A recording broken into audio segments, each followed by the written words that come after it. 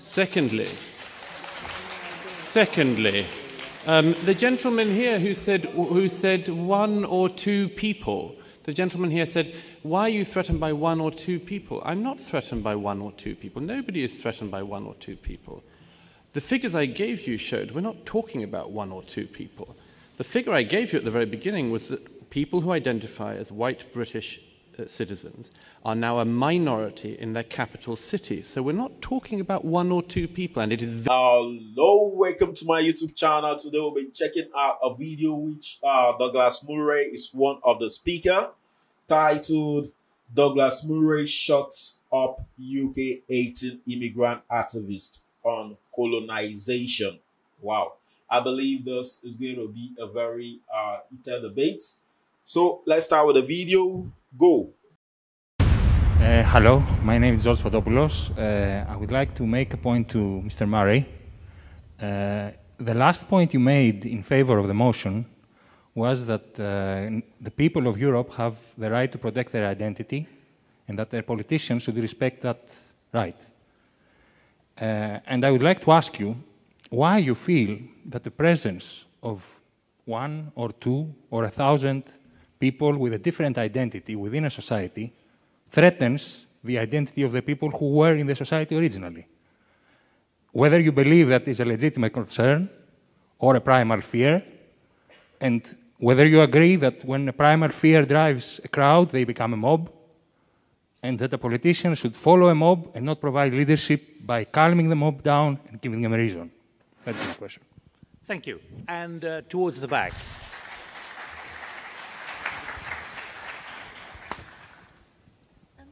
Hello, my name is Eli Liu. I was a student in University of Piraeus International European Studies.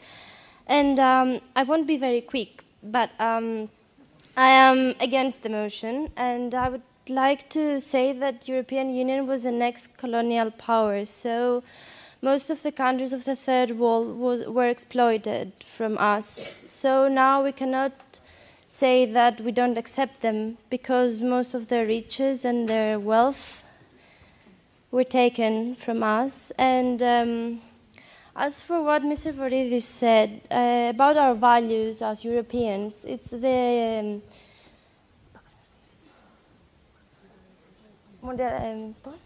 globalization that takes Just repeat that sentence, will you, please? You stopped in the middle. Yes, our values. Mr. Voroidis talked about our values as European citizens, as humans. Well, I think globalization takes them from us and not immigrants. And about the shadow economy, it's the fault of the state control that doesn't eliminate it. And right, okay, that'll do for the moment. Let's first of all get those points picked up. Douglas Murray, your response particularly to that challenge to you. Right, very quickly. First of all, if I were Hassan in Syria, I would hope, among other things, that I would help to rebuild my country after the Assad dynasty had wrecked it so completely. I'd hope that I would stay and help to rebuild the country after the devastation caused by that family. Secondly, the gentleman here who said one or two people, the gentleman here said, why are you threatened by one or two people? I'm not threatened by one or two people. Nobody is threatened by one or two people. The figures I gave you showed we're not talking about one or two people. The figure I gave you at the very beginning was that people who identify as white British citizens are now a minority in their capital cities. So we're not talking about one or two people, and it is very disingenuous to pretend that I was. Thirdly, the lady at the back, you say colonialism. I'd like to return the question to you. I don't deny the crimes of colonialism, not for a moment. I'd like to ask you a question. How long do former colonial countries have to be punished for then? How long do we have to have our identity erased for? Is there any end limit to it in your eyes, or is it only at the point of complete negation? And finally, why is it that it's only European former colonialist countries? One of the largest and most significant and longest colonial powers in history was the Turkish Empire. Do we do this to Turkey? Do we say to Turkey, you must have your identity erased as well as punishment for the past? Almost every single people in the world at some point has done something historically they could be punished for. But why, I wonder, is it that it is Europeans that we are always being heard, being offered that choice? Douglas Murray's response to the Muslim woman's comments about colonialism and the wealth of Europe offers a poignant critique of the narrative of Western guilt that is prevalent in contemporary discussions about immigration and historical justice. He challenges the idea that Europe must perpetually atone for its colonial past, pointing out that history is not one-dimensional and that many other nations have histories of conquest and colonization, but are not held to the same standards of restitution and guilt. This argument draws attention to a perceived imbalance in how historical accountability is applied, suggesting a politicized narrative that selectively targets Western nations. It is important to note that the concept of historical guilt and reparations is complex and fraught with inconsistencies. For instance, historian and author Victor Davis Hanson argues that while the West engaged in colonialism, it also led the movements for abolition of slavery and colonial independence. Hanson notes that Western civilization, despite its flaws, has made significant contributions to the moral and technological progress of humanity. Furthermore, the focus on Western guilt often ignores the contributions made by immigrants to their host countries. According to a report by the Organization for Economic Cooperation and Development, OKCD immigrants contribute significantly to the economies of their host countries through entrepreneurship, filling vital job vacancies, and cultural enrichment. However, the narrative that frames immigrants solely as victims of historical injustices can overshadow these positive contributions, potentially fostering resentment rather than integration. Statistics from the European Union indicate that while many EU countries have taken steps to address historical injustices through various forms of reparations or symbolic gestures, these efforts have not always led to improved relations between native populations and immigrant communities.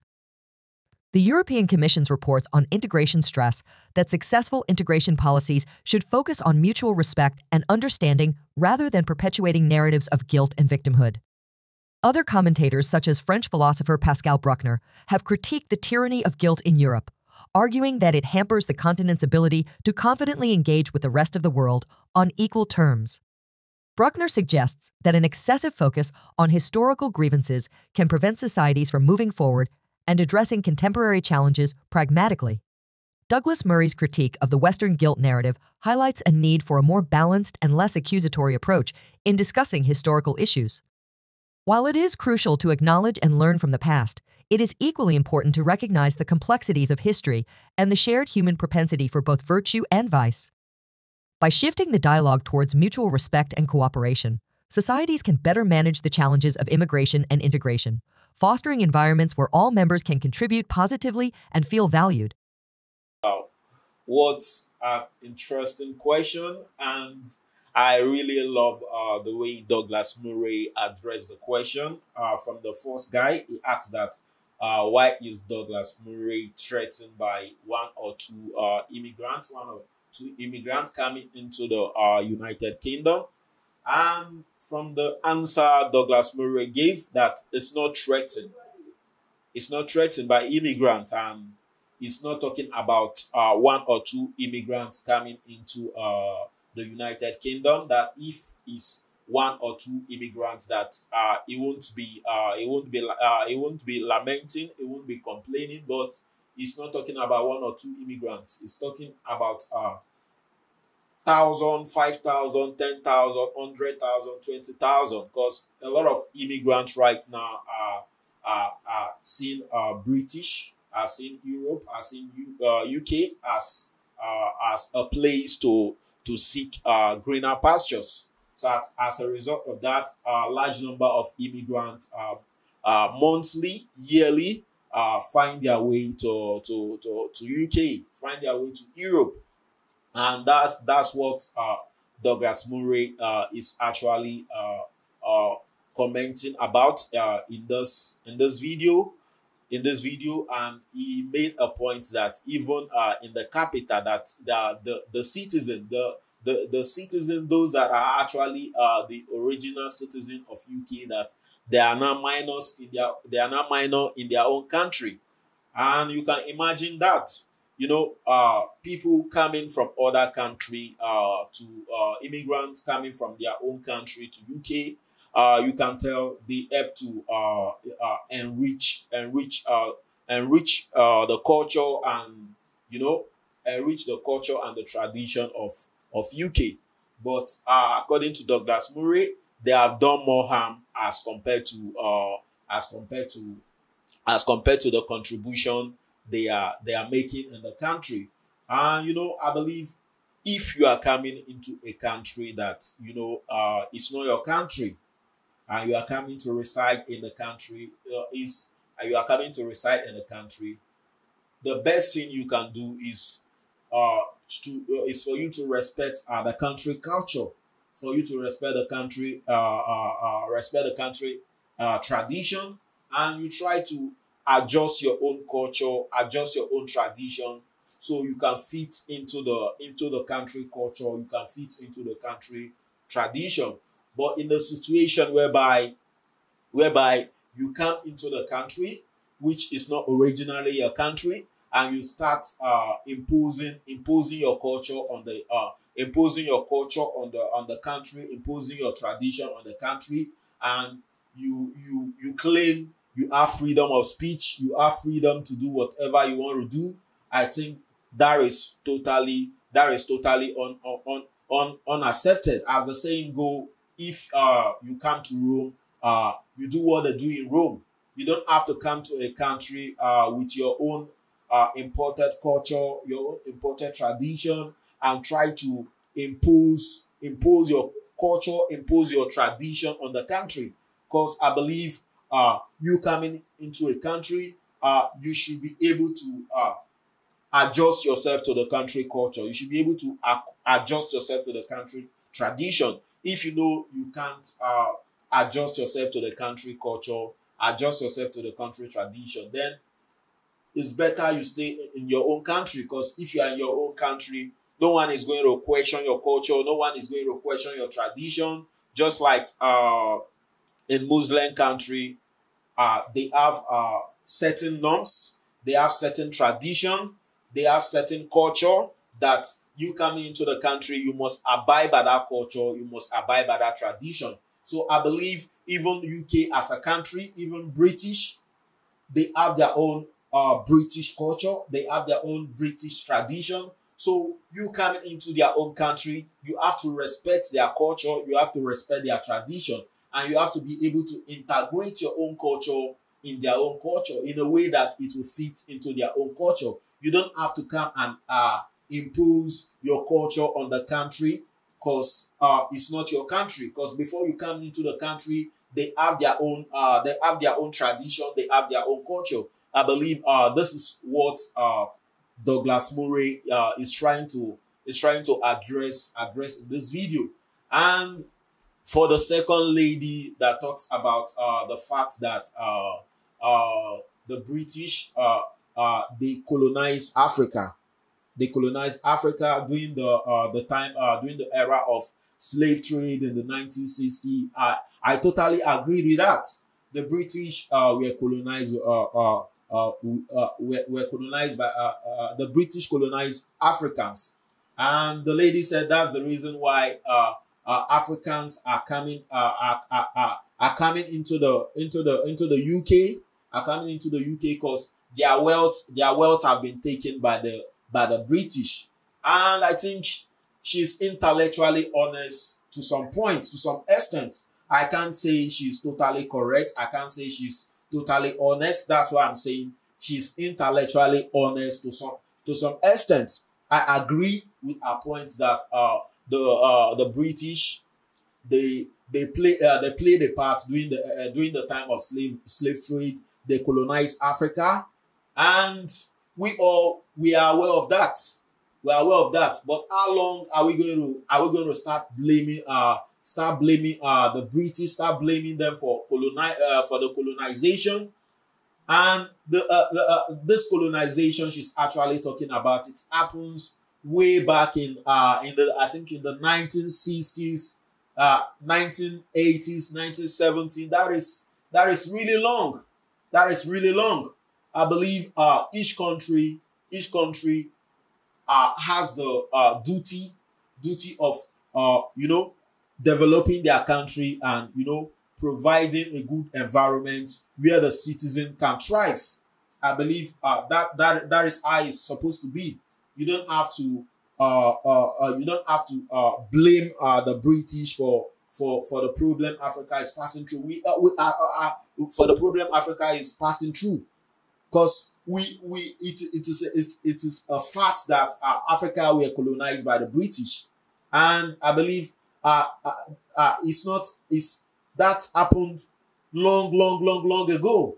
How long are we going to keep blaming the whites for our problem? I think it's high time the blacks start being accountable to address their own problem. So I've really learned a lot listening to Douglas Murray's point of view in answering the question, and I totally relate with him. You coming into someone's country and, you know, imposing your own culture, imposing your own tradition on the country, I think that's not something that's totally unacceptable. I believe British as a country, they have their own identity, and British identity is embodied in their culture, is embodied in their tradition. That's what makes them who they are.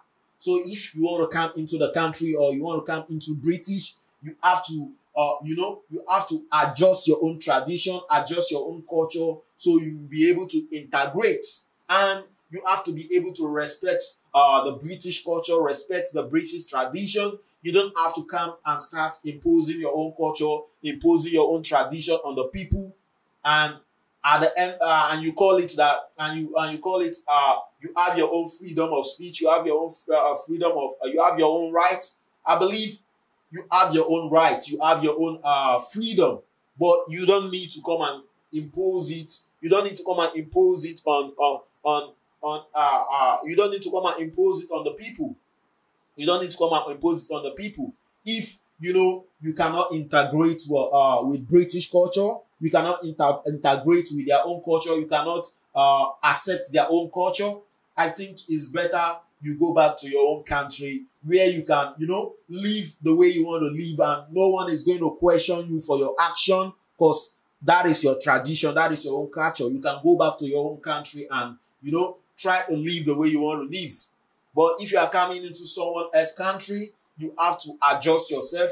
You have to accept the people culture. You have to accept the people tradition. You don't need to impose your culture or your tradition on the people, because you are the one coming into their own country. So you have to respect their tradition, their culture.